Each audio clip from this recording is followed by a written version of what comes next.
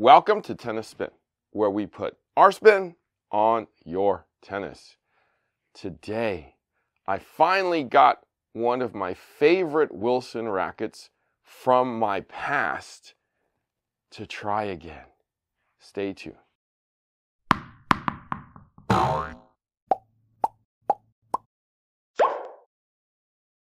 All right, coffee sponsor of today is Joshua from Indiana.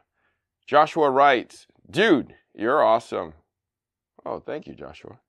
"I just started playing tennis a few years ago, but have found it to be my favorite sport." Oh, cool. Yeah, it's a little addictive there. I get you. "I try to play about 2 to 3 times a week as I am new. I have been able to catch up with the game significantly from your videos. In fact, my girlfriend or I have a tennis question. One of us will typically say, maybe the Tennis Spin guy made a video on it." Well, I have a lot of content on, and I'm trying to answer every question there could be in the tennis industry. So I guess I am doing that. Thanks, Joshua. Thanks for what you do. Enjoy the cup of joe. Also, how did Buy Me a Coffee start? Well, Joshua, that's an interesting thing. My producer, the person that actually handles everything behind the scenes, said, "Oh, there's an app program called Buy Me a Coffee. You are drinking a coffee every day, exactly about when we film. So why don't we just, instead of doing like some of the other, support the channel stuff, why don't you just have your fans buy you a coffee? At least they could just, give you something that you use every day." Well, as you guys know, I'm using this every day, every morning, maybe every afternoon. So it was just natural for me to ask everyone to buy me a coffee. So literally, it was, I don't want to say a match made in paradise, but a match made in coffee. So that's kind of how it started. All right. Thank you, Joshua, for the question. Thank you for the cup of joe. If you guys want to support my coffee habit that runs every day, 365 a year, network is buymeacoffee.com/tennis spin. Thank you for keeping the coffee train going. All right. Hold on. They went back to Sumatra, so I'm loving it today. Man, I'm feeling amped today. All right, so racket from my past. This racket was only around for 2 years. The pros used this Pro Staff Classic, not the 6-1 Classic that everybody thinks and was the top seller for like literally, I don't say 15, 20 years. But it was this mold. It's the Wilson Pro Staff Classic 4.2 in a 95, okay guys? So there's another racket that has this kind of color scheme, and it says, you could see it on the other side, it actually says Wilson 95. And it says Pro Staff Classic 7.5. That's the one Steffi Graf used. And it converted into a white racket after a while. And she won some Grand Slams with it. But this is not that racket. This is stiffer. This is the stiffer brother of 6-1 and 7.5. And lighter, from what I remember. So I finally got one in my hand. It's a Classic 4.5, which is what we sold a ton of back in the day. And I'm literally talking about 25, 30 years ago. Yeah, damn. It's been that old. It's been that long.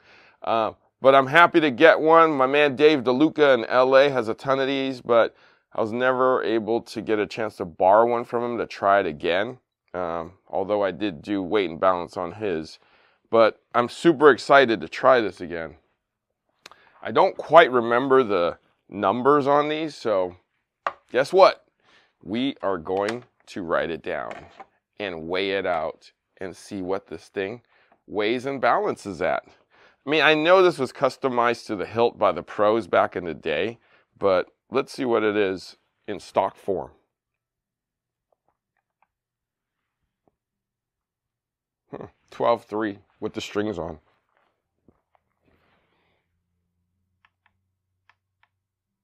$348.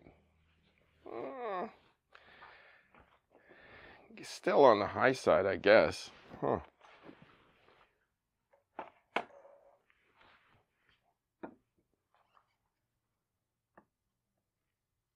I was never a 6-1 fan. It just didn't, the balance wasn't right for me. I'll move this over. 308. 308 on the balance. All right, so let's check swing weight. All right, let's check the swing weight.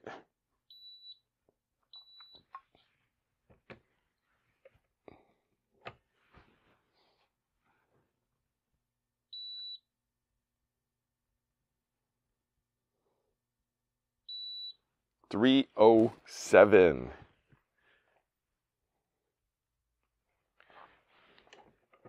All right, let's take a quick look at the numbers. 4.2 is their SI, which is their own stiffness index. Nothing to do with anything else in tennis. So it has nothing to do with RA or anything else. It's their own numbering system. So the higher the number, the softer the racket. The lower the number, the stiffer the racket. So 7.5 would be really soft. 6.1, pretty soft. This is pretty stiff for being a pro staff. That's probably why I liked it. So the overall weight, I actually enjoy that weight, and it's okay stock, actually. I probably needed to weigh it up back in the day, but I think that, for me, works well. Balance, for me, pretty head light at 308. Swing weight, pretty head light also for what I like. But as you can see with these numbers, they're easily customizable. You can easily load up the lead under the head. You could definitely load up the lead under the handle to kind of counterbalance it. 3 and 9 works great on this racket. I mean, you could literally do a Pete Sampras thing and go lead and lead all the way around, and then you'd be fine with this. And then when you hit the ball, it's definitely a 4.2. So it's stiff, and it's a stiff 95. So you're going to have that solid impact with a good amount of power on a 95 square inch head. That's probably why I enjoyed this so much. But let's see how it feels. I just restrung this racket with head velocity 16 because I'm just trying to recreate what I felt back in the day. And then I re-gripped it too because that grip was done with head Hydrosorb Comfort. Okay, so let's go see if my Wilson man is available to hit with me today. Stay tuned.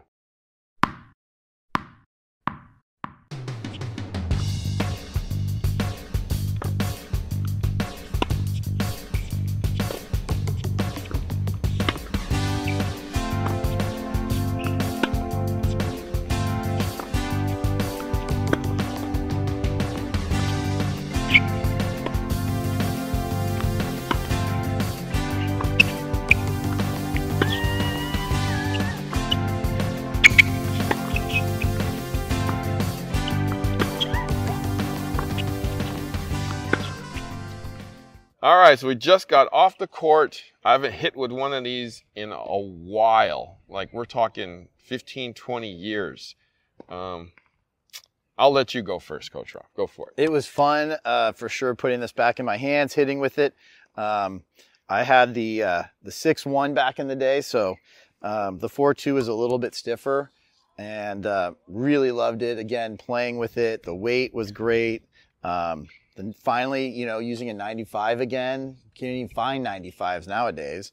Can you? I don't think so, right? No. Like his 97's like the small. Mm-hmm. And so yeah, it felt good. The weight was great. The balance was good. The pocketing was great. It's a pro staff. What can I say? So here's the thing. This one's lighter than the 6-195.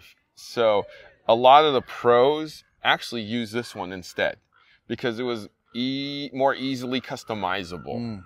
So they could add weight wherever they wanted to, in the handle, in underneath the top, within the racket itself to weight and balance it however they'd like. So it started off on the lighter side.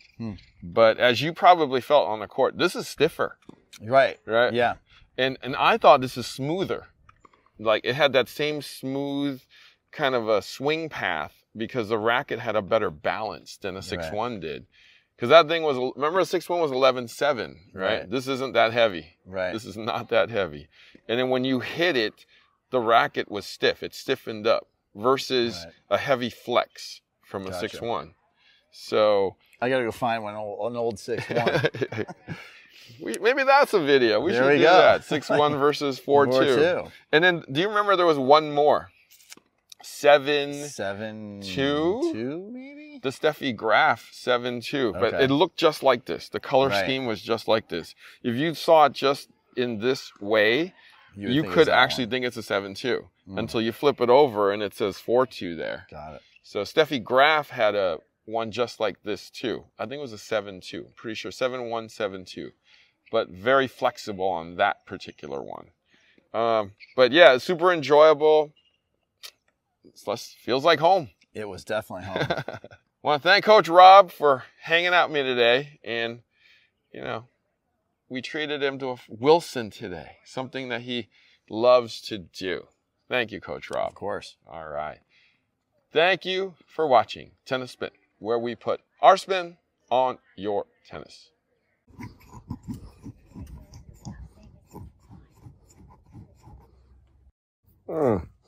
Is this on? Harry, what are we doing here? Oh, hey, bud. How are you? Good. How are you? Good. So I'm just setting up my swing vision over here so that during our hitting session, we can, see how bad I'm doing today. Okay, great. Yeah. But you won't be doing bad, Harry. No. You'll be moving your feet, watching the ball. This is why I love you, buddy.